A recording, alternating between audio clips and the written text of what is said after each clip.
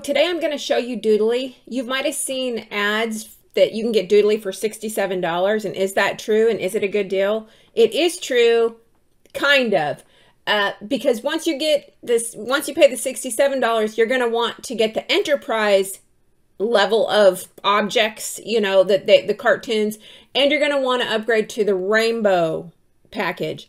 So together, that's going to cost you about 200 bucks. Is 200 bucks worth it? Absolutely. You get Doodly forever. Most whiteboard programs, it's going to cost you at least $30 a month. And then you have to store your videos up on their cloud. So you have to keep the account active over time. I mean, this is a super, super good deal. So yes, it's going to cost you about 200 bucks, but it's still worth it. Okay, let's get started. I'm going to keep looking away because I have my transcript over here on everything I want to show you because I want to make this as quick as possible. So I've made notes over here. So the first thing we're going to do is create a new video, and we will go ahead and title that. We're going to choose whiteboard, although we have other options. And I always choose a resolution of 1080 because that's the best. And if you change it later on in the project, it is a big mess. So just do the best quality right from the get-go and then create. So I'm going to show you everything, and by the end of this video, you should be able to use every single feature.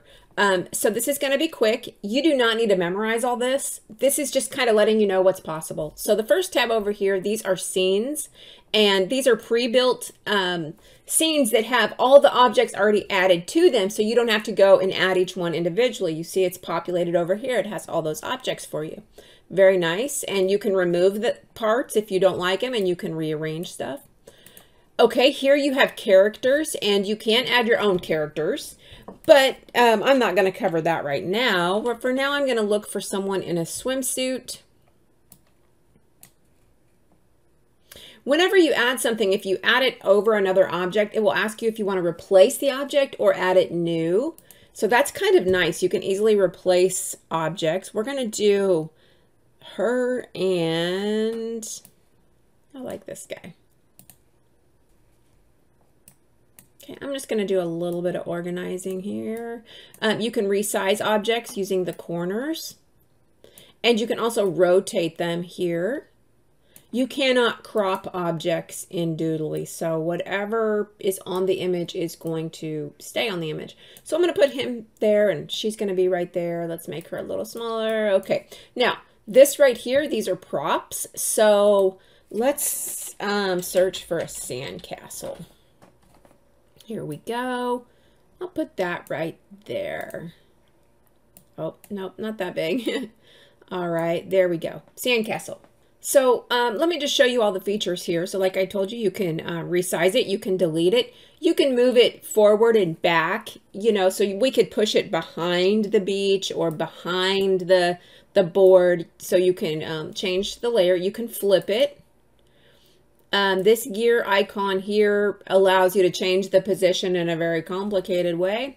You can change the animation of how it enters. It can either just appear, or you can have it hand-drawn, which is what, you know, we normally do.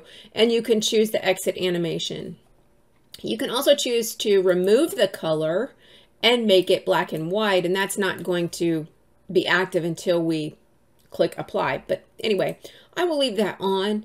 And so that's what you can do there. And then this right here, if you don't like the way something is drawn on there, you can actually edit that.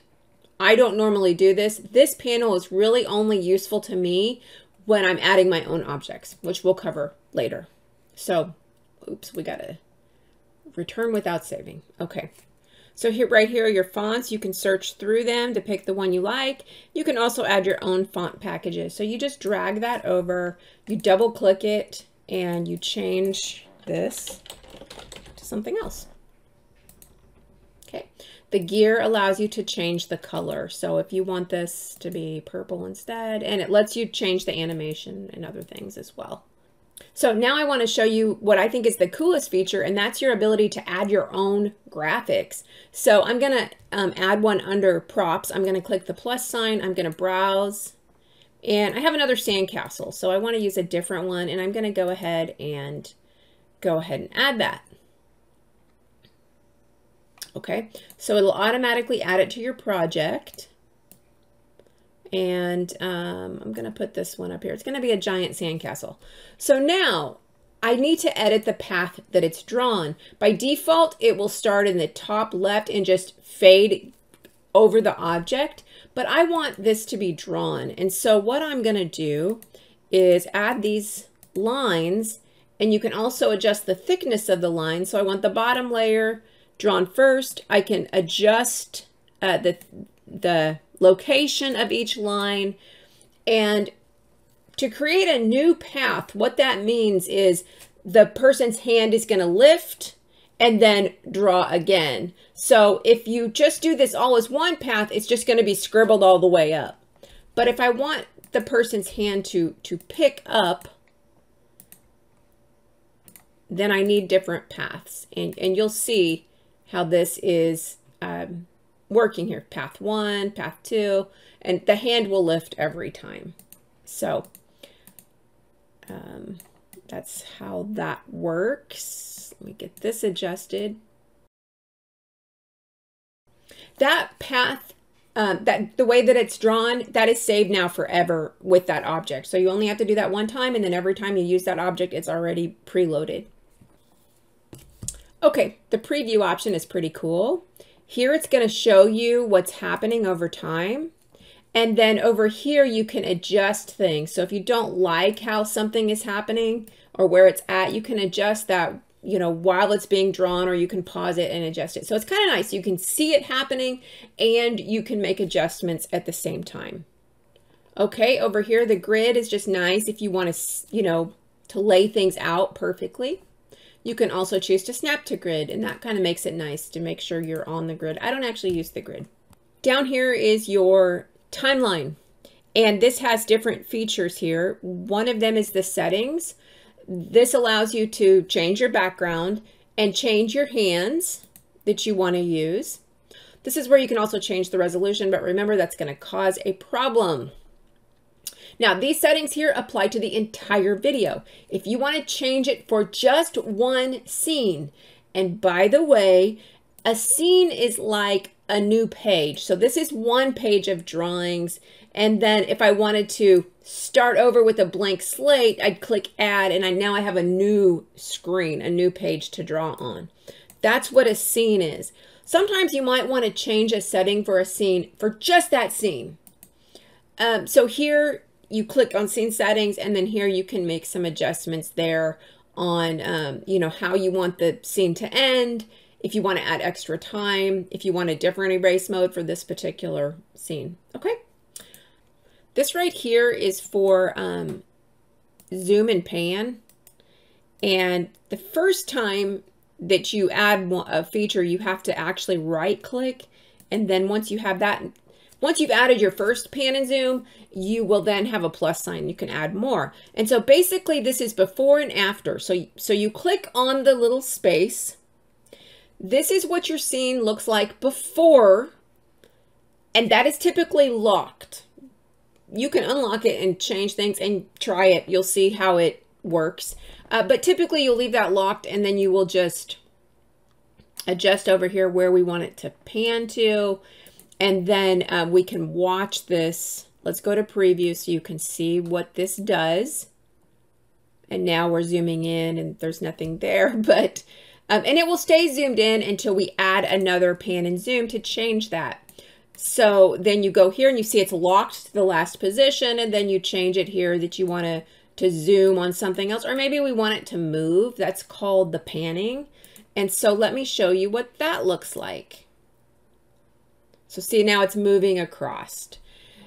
Those are really cool features. The length of this bar is how long that pan and zoom will last. So you can adjust that. Okay. These are where you put your audio. And so here's your audio tab. You can upload your narrations, and you can also search for stuff and add it to the timeline. I'm just going to add a few weird things, just some pops on there. At random, you'll typically adjust those to objects. And then here you'd add your audio. And then you can make adjustments. Where did that come from? And you can make adjustments. Oh, so I just recorded myself. That's a new feature. I haven't done that before.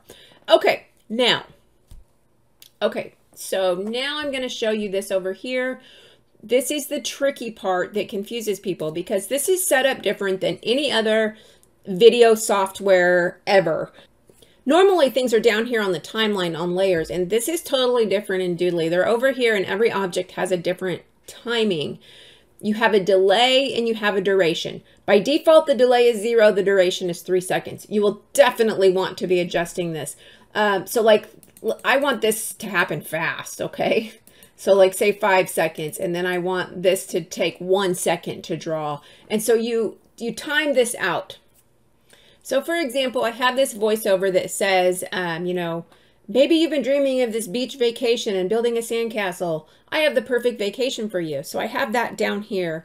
So I want things timed to appear with that voiceover, and that's where this comes in over here. So what you do is you use preview mode to watch when things are happening, and then you make adjustments over here. So I'm going to do this, and then I'm going to fast forward the video. So just watch and learn.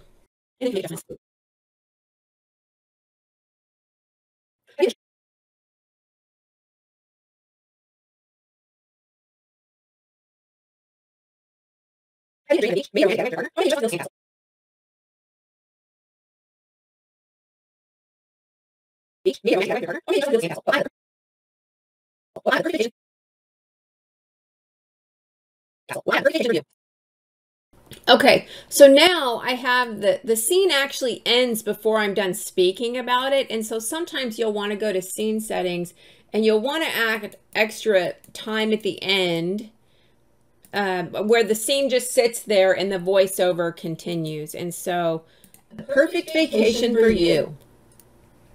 So it's going to just sit there before the next scene starts. So now I could add panning and zooming. So that would be the final thing that you do. If you want to add, you know, a zoom feature somewhere in here where it zooms in on something, that's the final thing you do. So my strategy for building is usually I build my scene, I get all my objects on there first. Then I put on my voiceover, and then I adjust the timing, and then I do panning and zooming. Then I go to my next scene. And then when you're done, you export as a video, and there you go. So I have a little manual down in the description. You can pull up the manual and use that. It's just kind of like a visual guide. I also have an e-learning website because I build e-learning courses with videos and voiceover and all kinds of things for companies. So check out that site. And then finally, if you're a teacher, I offer graduate courses through CSU, the cheapest courses around. You've got to check it out. Totally innovative and cool stuff. Also down in the description. And I'll, of course, subscribe and like the video if it's good. I mean, if you don't like it, it's okay. You don't have to subscribe either, actually. You do what you want. You do you.